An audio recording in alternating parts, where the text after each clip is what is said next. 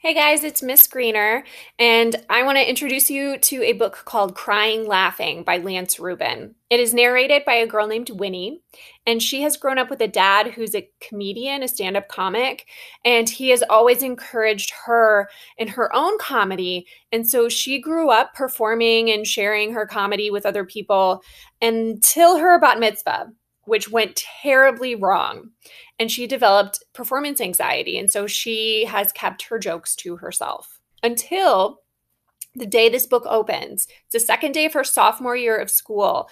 And her friends have been encouraging her for years to join the school's improv troupe.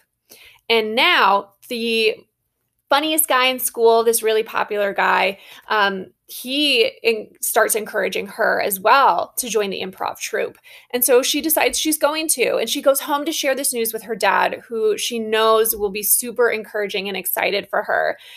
But her dad has some news for her.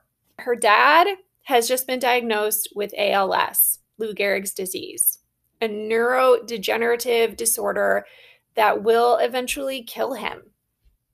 And Winnie's devastated.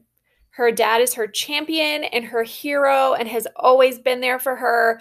And she does not know if she can watch him go through this debilitating disease and then die. But her dad, he doesn't seem that bothered by it. He just keeps making jokes and he just keeps going with his life and keeps encouraging her to do the same. With the help of her dad's humor and encouragement, Winnie forges ahead through this difficult time and comes out a stronger comedian for sure. But also, she comes out a much stronger and braver person. You may think this book is going to be really heavy and dark because of the stuff that it talks about. And they are serious things. But Lance Rubin is able to tackle heavy things in a way that makes you hopeful, that makes you laugh, and makes you feel empowered to tackle the difficult things in your own life. If you're looking for something inspiring that's also super funny, definitely take a look at Crying Laughing by Lance Rubin, who is also the author of Denton Little's Death Date.